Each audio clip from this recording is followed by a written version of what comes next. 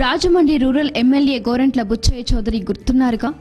6 నెలల పాటు నిశ్శబ్దంగా ఉన్న ఆయన ఉన్నట్లుండి యాక్టివ్ ఎందుకయ్యారు? చంద్రబాబు నాయుడికి మరింత ఆప్తుడిగా ఎలా మారిపోయారు? బుచ్చయ్య తిట్టిన తిట్లన్నీ గాల్లో కలిసిపోయాయా? తాను చేసిన శపథాలను సైతం బుచ్చయ్య చౌదరి విస్మరించారా?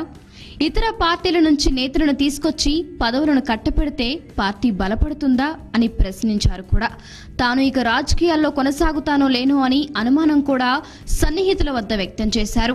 అలాంటి బుచ్చయ్య చౌదరి నంద్యాల కాకినాడ ఉప ఎన్నికల్లో కీ రోల్ పోషించారు. ముఖ్యంగా పోలవరం ప్రాజెక్టుపై మాజీ ఎంపీ ఉండవల్లి అరుణ్ కుమార్ విసిన సవాల్ను బుచ్చయ్య స్వీకరించారు. ప్రకాశం బ్యారేజ్ వద్ద చర్చకు బుచ్చయ్య బయలుదేరారు కూడా.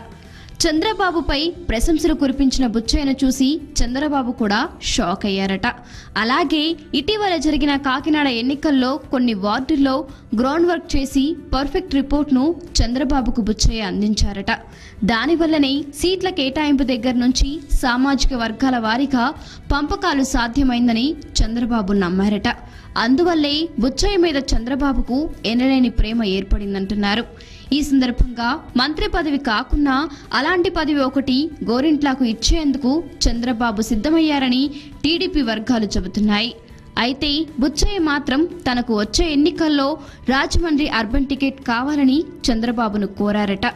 ప్రస్తుతం రాజమండ్రి అర్బన్ నియోజకవర్గంలో బీజేపీ ఎమ్మెల్యే ఉన్నారు.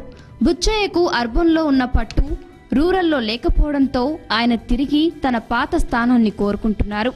మరి చంద్రబాబు దీనికి అంగీకరిస్తారో లేదో కానీ బుచ్చయ్య చౌదరి మాత్రం అర్బన్పై ఎన్నో ఆశలు పెట్టుకుని యాక్టివ్ అయ్యారు.